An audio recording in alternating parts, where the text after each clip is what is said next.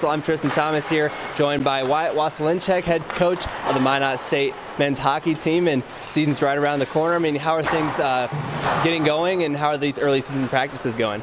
Been really good so far. You know what, I really have been impressed with our 5 freshmen that we brought in, and obviously bringing back a big core of our team from last year is always nice for a coach. So looking good so far, and really excited to get back on the ice. Yeah, and so the expectation here is pretty high of national championships.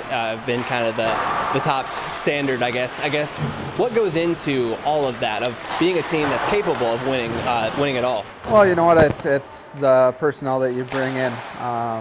We bring in some great kids that are coming from some pretty darn storied junior hockey franchises, and that's the expectation, is to carry on that tradition from the ones that have graduated before you. And our leadership group is everything to us. Our captain, David Sheldon, is the one that sets the tone, and we have a lot of veteran leadership in the locker room.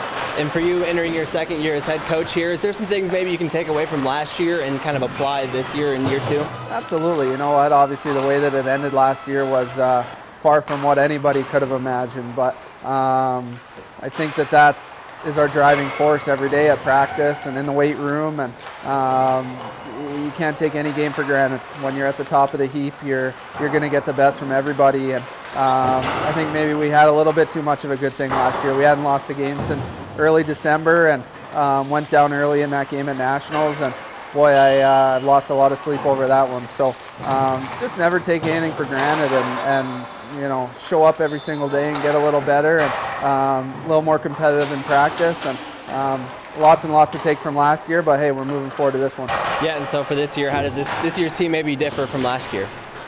I think we're a little more skilled. I really think that we're going to put some more pucks in the net, and obviously it's going to be huge for us to bring back all 3 of our goaltenders, and you kind of start with the net out. So I think we're a really well-rounded bunch. We brought in a couple of heavy defensemen that are going to play a lot of minutes for us, and a lot of the same from last year, but we're, like I said, turning the page and really excited about the new additions to our program. Yeah, and that comfortability in the goal, like, I guess, what does that do for the team, knowing that can be a steady force? It's huge, and you know what, for myself, having a guy every night that I know is going to perform and play well is everything. And your D can jump up in the rush a little more, your forwards can sustain a little more zone time in the offensive zone, and attack nets and play a little harder below the goal line when they know that we've got a good goalie at the other end. And not to say that we take any chances, but it's sure nice having those goalies there.